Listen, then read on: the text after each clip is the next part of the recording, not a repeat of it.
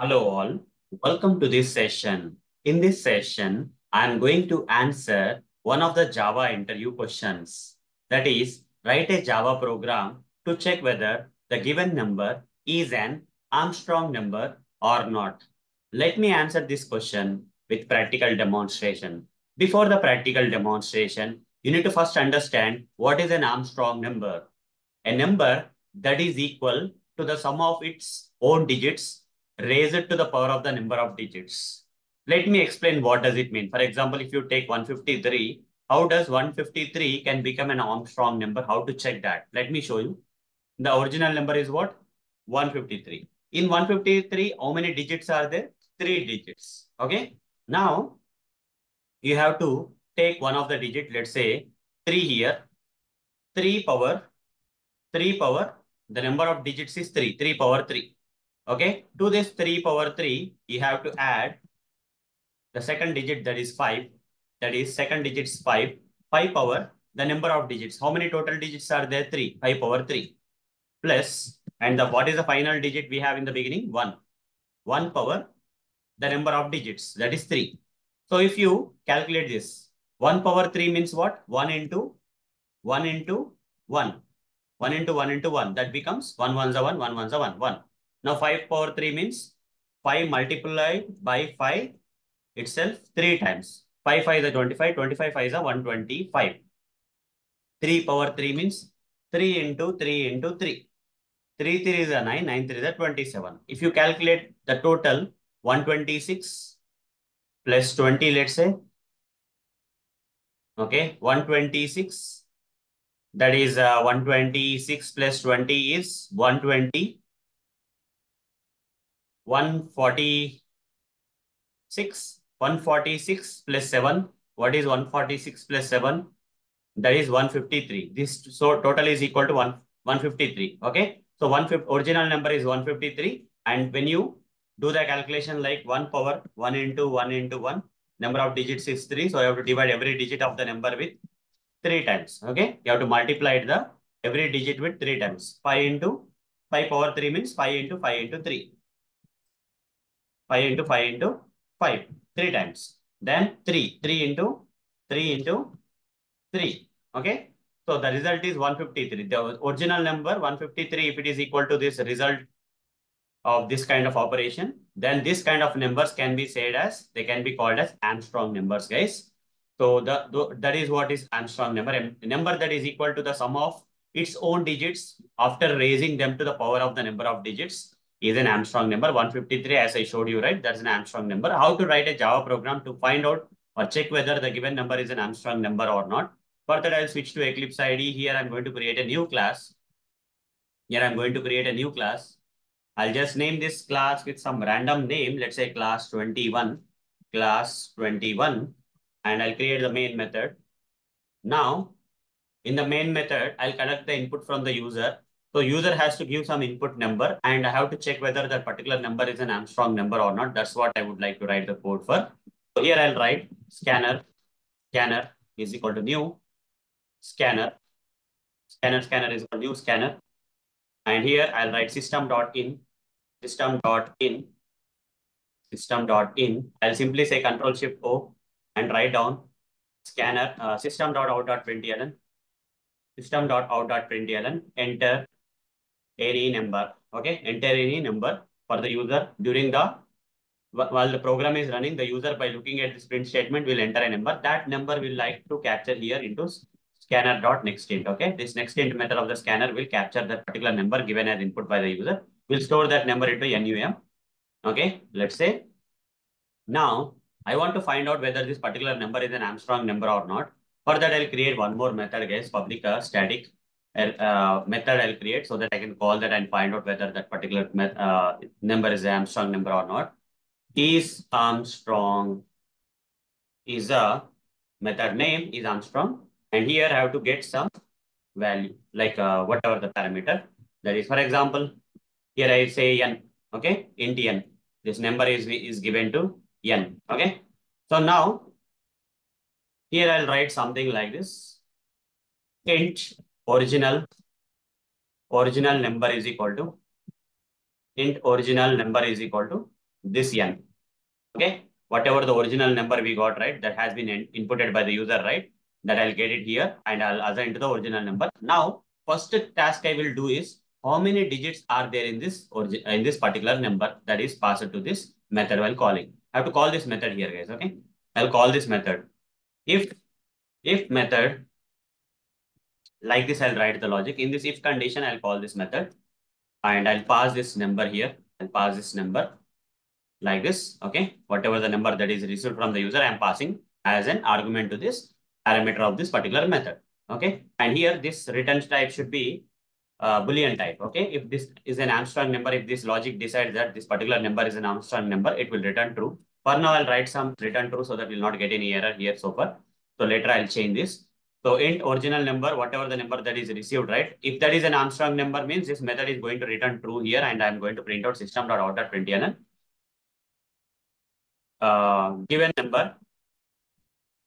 Given number is an Armstrong number.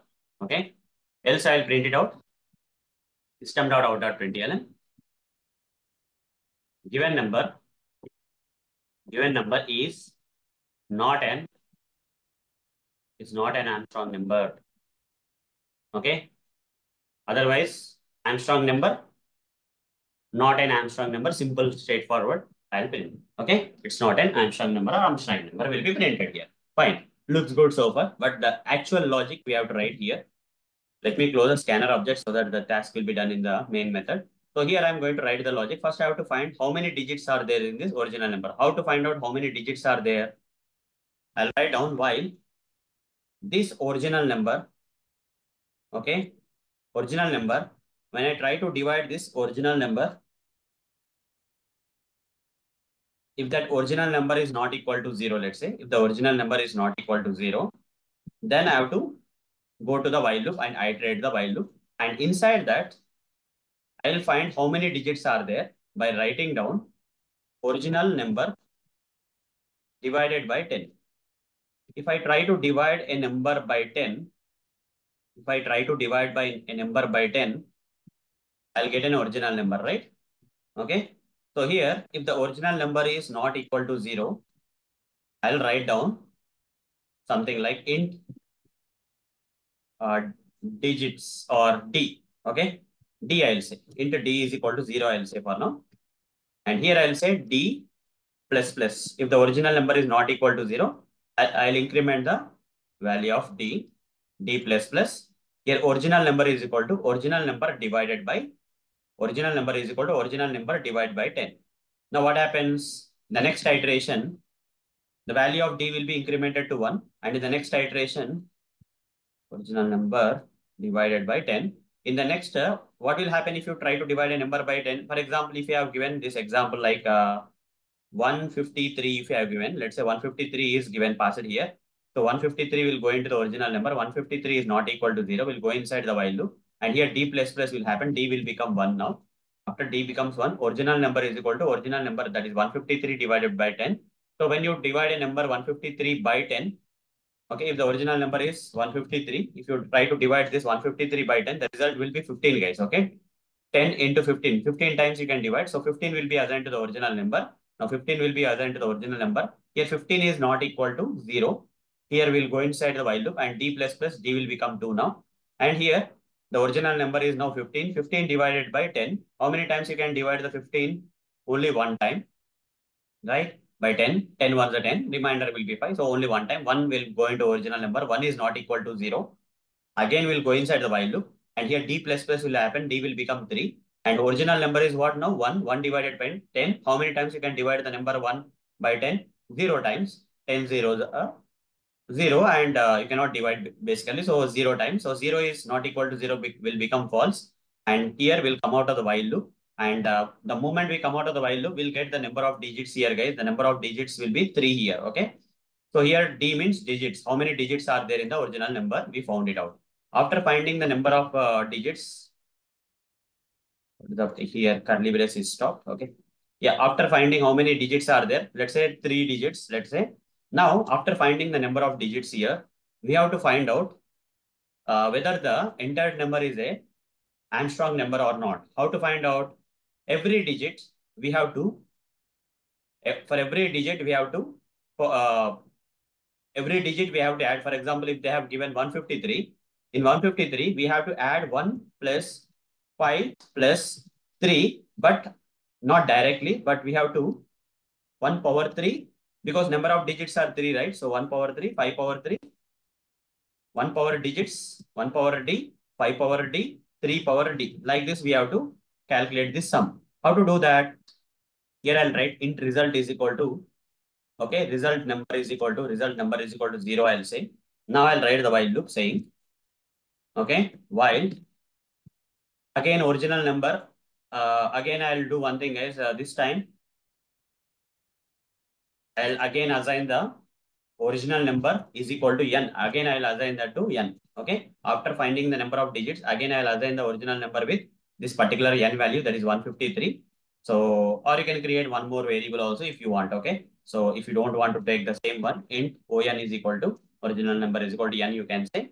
Okay. So, on, while on original number is not equal to 0. Again, you go with the same logic. Again, you are going with the same logic, guys. This time you will do in a different way. That is, you don't have to count it. Simply say original number is equal to, okay, on is equal to on divided by 10, I'll say. On divided by 10. Here, originally, what is there?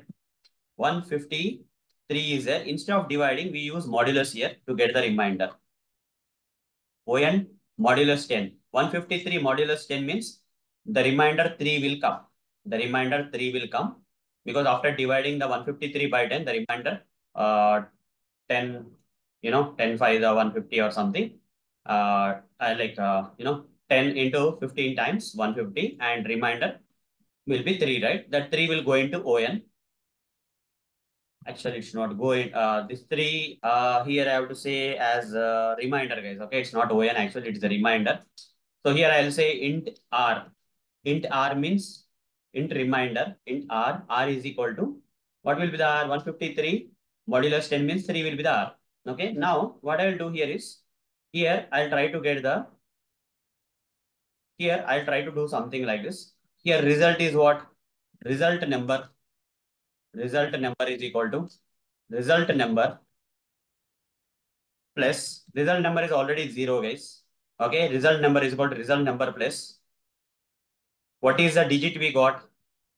What is the reminder we got? R into R multiplied by R is a reminder 3 multiplied by how many times we have to multiply the 3, guys? R into this many times. That is number of digit times R into R into R. To make that happen, instead of saying R, right, here I will write R. Otherwise, I'll write some method like this, okay? In mathematics, there will be some method here. Math dot power.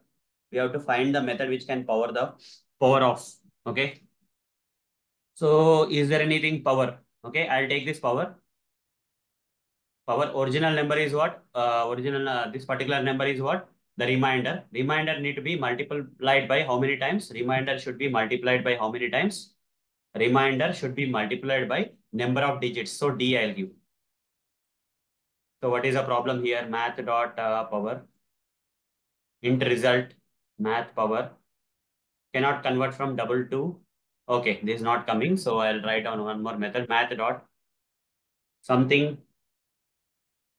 You should find a method here using which we can find the power of math dot power double is there, random is there, round off is there. Where is that method, guys? Let me find the method here. ABS.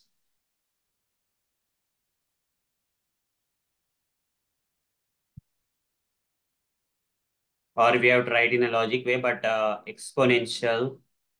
No. There should be two parameters actually. I'll try to find out. Just give me a second. Max, minimum, multiply.